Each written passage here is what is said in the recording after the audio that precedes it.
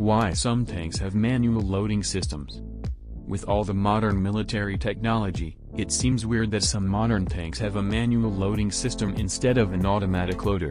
Why is it worth risking one more human life to load the gun?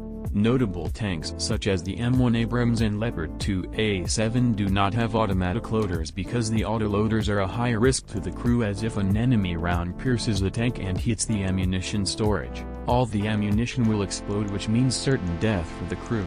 Tanks with manual loading systems have the ammunition stored in a sealed compartment which protects the crew if the ammunition explodes.